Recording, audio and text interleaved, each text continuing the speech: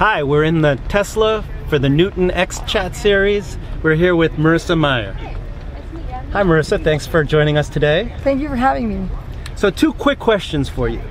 Question 1, what industries or technologies do you think are going to change the most over the next few years, and how can our students take advantage of the opportunities that those changes provide?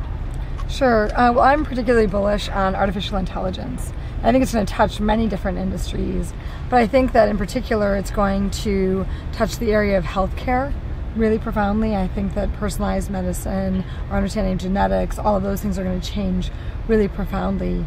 And I also think it's going to change some of the work that's being done around the environment. I think that we're going to understand our world, how to use it, how to protect it, much better. Great, thanks. Second question.